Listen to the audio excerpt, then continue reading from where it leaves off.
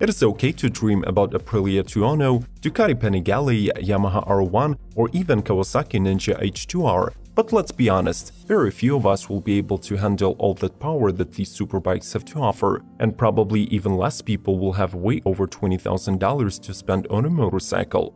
However, it does not mean that it's impossible to get a decent sports bike on a very limited budget. In this video, we'll tackle the category of the cheapest lightweight motorbikes, both fully faired and some naked models that give you the thrills of tight cornering, fast speeds, and still carry affordable prices. So subscribe to Automotive Territory, ring the bell to get notified about the next video, and enjoy the ride! Yamaha YCF R3.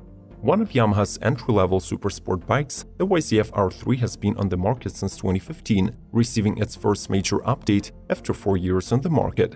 This motorcycle has the aggressive MotoGP bodywork and offers improved ergonomics achieved by the lower handlebar position, reshaped fuel tank, and fold-up footbags. Its chassis is made from steel and is fitted with an inverted KYB fork in the front and a monocross rear shock. The bike rides on 17-inch 10-spoke cast aluminum wheels with Dunlop Sport Max tires, has LED headlights, and is equipped with a dash LCD display. At the R3's heart sits a 321cc liquid-cooled inline twin-cylinder engine that is rated at 56 mpg and delivers the max output of 42 horsepower and 22 pound-feet of torque. Finally, the R3 is now available in limited edition 2020 Monster Energy modification that is inspired by the brand's YZR M1 racer. Kawasaki Ninja 400. Being introduced only in 2018, this mid-level bike from Kawasaki's Ninja Sport range can be considered a newcomer compared to many established competitors on the market. This year, it arrives practically unchanged, sporting only a few new paint colors, and comes powered by the same 399cc twin-cylinder engine that has a peak torque output of 28 pound-feet at 8,000 rpm. With this mill, the Ninja 400 works as a great all-round motorcycle and offers entertaining but manageable performance. At 362 pounds soaking wet, it is also rather lightweight, as Kawasaki engineers truly kept their focus on keeping the weight down. It sits on a slender high-tensile steel trellis frame, rides on cast alloy 17-inch wheels, and has a shortened wheelbase, measuring only 53.9 inches. Just as the rest of the Ninja family, the 400 boasts of aggressive styling that is, however, paired with comfy ergonomics and riding position. Suzuki GSX 250R. With no change in pricing, the GSX 250R enters the 2019 model year without mechanical updates, but adds several new color schemes. Despite having a quite modest powertrain, the GSX 250R carries the exterior markers of its larger and more expensive cousins. For example, the sharp tail and rear lights are reminiscent of the GSX R1000R. The low seat, narrow tank, and overall lightweight provide all-day comfort for riders of all sizes. It is equipped with a customizable KYB suspension, which compensates for shock and vibration while giving a perfect handling feedback. The Suzuki's decision to use a quarter-liter Pearl twin was dictated by the company's desire to target a larger customer base. For the same reason, the engine has been optimized to deliver higher torque at low and mid-level RPMs, while taking full advantage of its 25 horses at 8,000 RPM. KTM RC 390. The top model in KTM's range of supersports encapsulates power and agility in its purest form, longing for the racing track with its aggressive design. With a 44 horsepower single-cylinder engine producing 111 mph, the RC 390 is trying to satisfy the need for speed of even the most sophisticated riders. Premium quality steel frame, suspension by WP comprised of front upside-down forks and a monoshock at the rear, plus sport handlebars ensure the bike's sharp handling and stability, be it on the sporting arena or on a country road. KTM also thought out the RC 390's ergonomics in and out. The two-part seat provides comfortable riding position with improved aerodynamic protection, ensured by the advanced windshield design. In addition, the RC 390 features sophisticated electronics and comes with a ride-by-wire throttle system and ABS as a standard.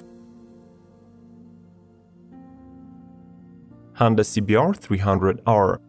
Available in base and ABS-equipped versions, this Honda bike proves quite convincingly that smart displacement motorcycles can be as sporty and race-like as bigger models. Its handling is exceptional, while the steering light and responsive. The 286cc single-cylinder 4-stroke liquid-cooled engine makes 31 horses and 20 pound-feet, delivering this output right when you need it. The CBR 300R is built on a steel tubular frame, fitted with simple 37mm forks up front. In the rear, it gets a 5-position adjustable Pro-Link monoshock, which is a must even on the entry-level sport bikes. The seat height is 30.7 inches, allowing shorter riders to feel confident on it. The model also gets single-disc brakes on both wheels, providing great stopping power with braking distance from 60 to 0 mph measured at 138.9 feet. This motorcycle looks purposely superbike-like, so you will definitely stand out on the road. Yamaha MT-07. Formerly known as FZ-07 in North America, this motorcycle is the entry-level model within Yamaha's hyper-naked lineup. Its name conceals the description of the key feature. The MT stands for the mastery of torque. The 689cc liquid-cooled 4-stroke parallel twin engine with 270-degree cross-plane crankshaft is capable of delivering power in a linear way that will be appropriate for less experienced riders, while veterans will be able to enjoy additional kick. On the outside, the 07 features a refined style to match the rest of the MT family, including an angular headlight, LED taillights, and aggressive intake scoops. The features worth highlighting include but not limited to standard ABS, rear suspension with adjustable preload and rebound damping, and compact full LCD instrument panel. The optional colors in 2019 include matte raven black, breaker cyan, and ice fluo. I won't claim to be an expert in the field, so chances are that some incredible yet affordable models did not make it to the lineup. Moreover, you might not agree with some of my underpowered choices. So make sure to leave your suggestions in the comments below and subscribe to my channel if you think that I got the lineup right. Let's keep going. Kawasaki Z400. This is a standard bike from Kawasaki Z series that debuts for 2019 model year, succeeding the Z300 model. Being closely related to the Ninja 400 motorcycle, the new Z400 borrows some of its main components. The chassis is comprised of the same tubular steel frame with telescopic front forks and revised preload adjustable unitrack rear suspension that is now 10% softer. The 45 horsepower 400cc parallel twin engine also comes from the fully faired Ninja sport bike. Apart from the styling, the most noticeable difference between the two models is the riding position. With exactly the same seat height at 30.9 inches, the Z400 manages to offer more relaxed ergonomics and is more suitable for all-day-long riding. This is achieved by widening the handlebar and raising its height by 2 inches, thus making the seating more upright and taking the weight off the rider's wrists. Honda CB500F. The 500cc bike range joined Honda's lineup in 2013, and within the trio of CBR 500R, CB500X, and CB500F, the latter naked is the best-selling model.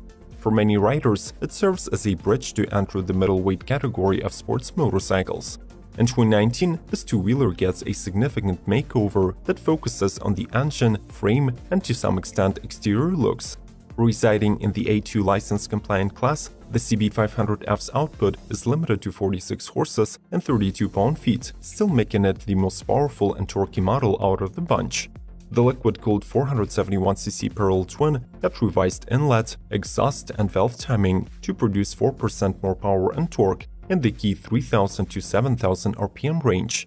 A new slip-resist clutch lightens up the clutch lever effort by 45%. Plus, since 2019, the bike gets new easy-to-read LCD screen with digital speedometer, tachometer, and much more. BMW Motorrad G310R. Being the first BMW Roadster under 500cc, the model offers maneuverability and dynamic performance characteristic for this series, but is also comfortable to ride, economical, and easy to manage.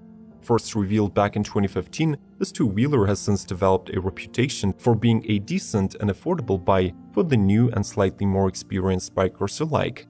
The G310R is a lightweight, weighing just under 350 pounds on a full tank, so its 34 horsepower 313cc single-cylinder engine feels rather robust and powerful.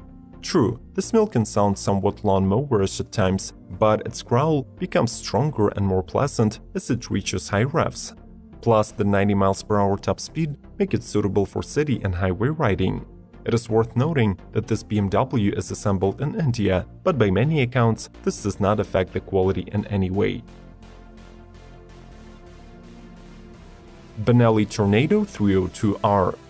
The company's first mass-produced two-cylinder motorcycle in the entry segment shows some fairing resemblance of its Asian counterparts, but keeps its genuine Italian flair. Benelli designers created a sporty, dynamic, and at the same time concise exterior in the best traditions of the Italian school. The first thing that you're likely to notice is a sharp twin-pod headlamp, and it is larger than any competitor in the class could offer.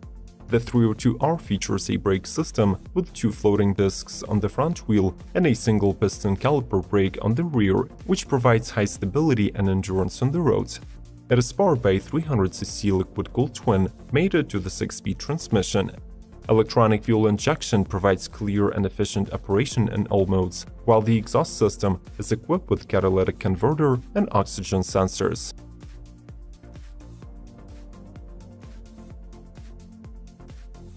KTM RC125. As the most affordable fully faired KTM, this motorbike is a great option for inexperienced riders and the only model on our list that can be ridden with an A1 license. Design-wise, the RC125 looks very similar to a more powerful RC200. This is understandable considering the fact that it features similar ergonomics and the identical mechanical setup, including steel trellis frame, front and rear suspension by WP, and Brembo brakes with ABS. At the same time, the RC125 shares the state-of-the-art one-cylinder engine with another KTM model, the Naked 125 Duke. While the max output of 15 ponies may not seem like much, the bike easily goes beyond 60 mph with great performance at mid and high revs. Plus, its 2.65-gallon fuel tank is also big enough to ensure non-stop all-day fun with respectful range, even when ridden in a sport mode.